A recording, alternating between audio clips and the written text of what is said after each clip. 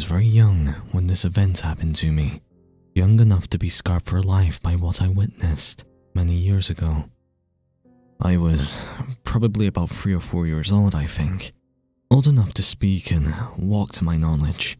Everything is fuzzy from that time, for good reason too. Currently, I live with my aunt and uncle. I have lived with them since they took me in, because my mom wasn't really ready to raise a child just yet. I love my mother, but she's still a teenager at heart, still loving to party, drink, and doing drugs. Just like any person like this, whenever she drank or did drugs, she lost all sense of judgment and made a lot of bad decisions. One of these decisions, one that to this day she's still unaware about, screwed me up for life. Back then, my mom didn't really live in a home of her own. She sort of just stayed nights at her friends' houses, bringing me along with her. I would meet various people and children, but I never had the time to make any decent friends since we never stayed long, just a night or two if I remember correctly. This also kind of made the event more unique for that time. I actually did make a friend who actually helped me deal with what happened. Her name was Emma. She was a little girl who was about my age. She was a very kind girl. You could probably say that she was my first official friend. This event I keep mentioning is the reason why I'm terrified of the dark, to tell the truth. It really screwed me up since. Even though I'm aware that there's nothing in the dark, there is a subconscious fear that I feel every time the lights go off. Another weird anomaly of this event is how well I can remember it. My memory isn't really that good. It was a dark and empty night in a small town my mom's friends lived in.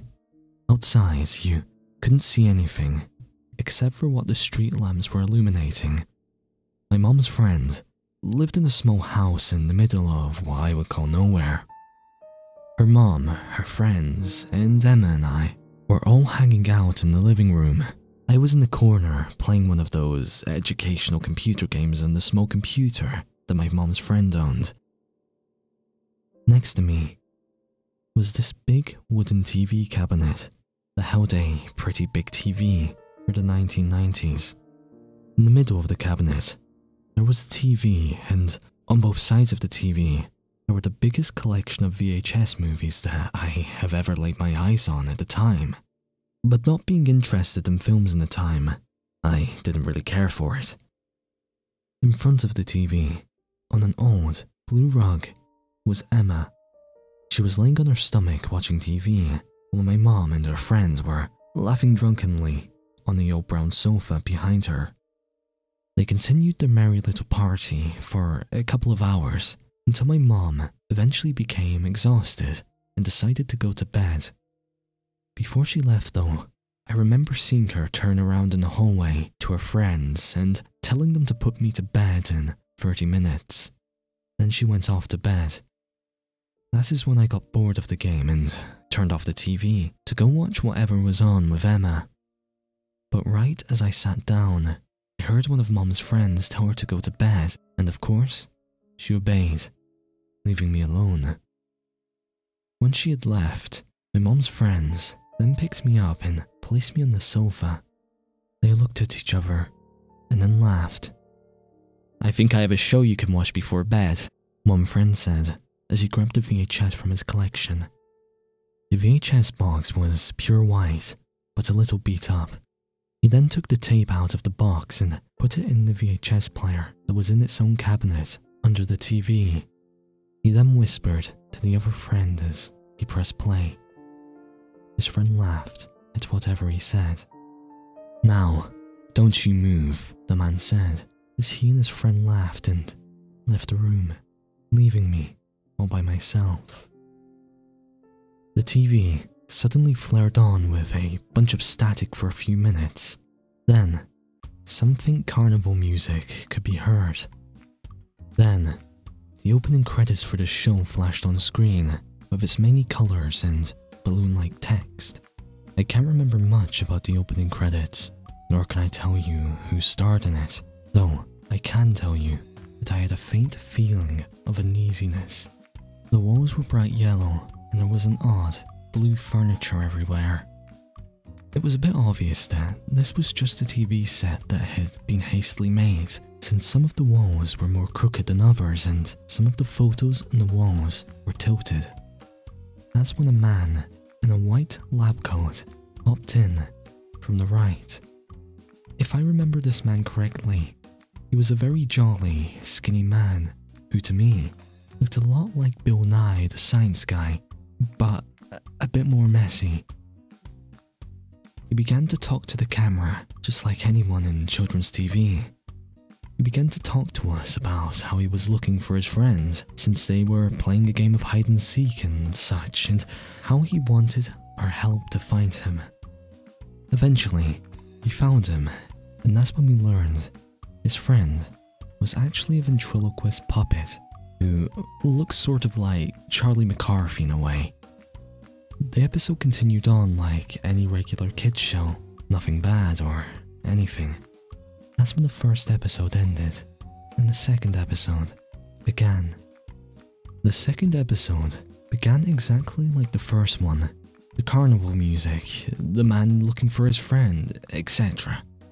If it wasn't for what happened next, I would have thought I was watching episode 1 again. But this time, the man approached a yellow door. He turned to the camera excitedly and said, "I think he might be hiding in here, but be careful, monsters lurk in the darkness of the basement. Good thing I just changed the light bulb." So he entered the basement. He left the door open behind him for extra light as he began walking down the stairs. I could hear the eerie creaking of the wooden steps under his feet as he walked down the old steps. Midway down the steps, he turned to the camera and said, "I really hope he's down here. Basements can be very scary." Then, as he turned back around, the light bulb above him, which was the only illumination in the basement, shattered, and the room was swallowed by darkness.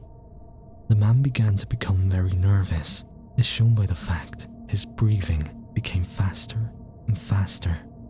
He then called out to his friend, voice shaking. We then look over at the doorway as his friend stuck his head out and said, "How's it going?" in a cheeky tone. The man was glad to see his friend, glad being a bit of an understatement though. He begged for his friend to toss him down a new light bulb as the sound of a low, intimidating grumble began to be heard coming from the darkness.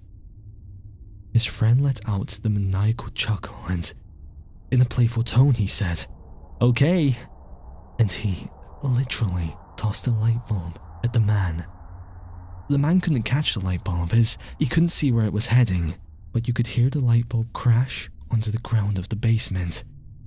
Right as the light bulb hit the ground, everything went silent, like all hope was immediately lost.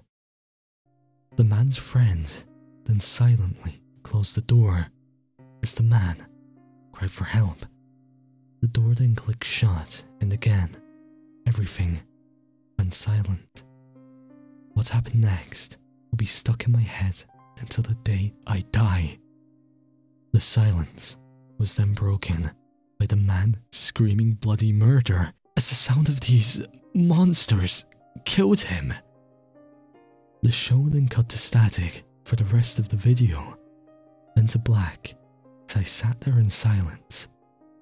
To this day, I can remember almost everything that I saw, and I wonder what it was I saw. I don't remember the name of the show. I don't remember any of the characters' names either. If anyone knows anything about the show or anything related to it, I would love to hear it. I've been looking for the show for years and I cannot find it. It's been tormenting me subconsciously, and all I want to do is watch it one more time and confront my fears